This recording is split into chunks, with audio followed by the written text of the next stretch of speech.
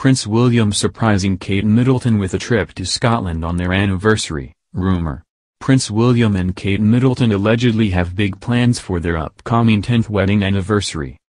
In its April 23 issue, Star claimed that the royal couple will be heading to St Andrews, Scotland without their 3 children. This way, they can have their much-needed alone time with each other. To mark the important occasion, the future king allegedly has something special planned for his wife. Prince William chose to go to Scotland because this is where he met Middleton for the first time. The insider added that the upcoming trip is something that Prince William and Middleton have been looking forward to.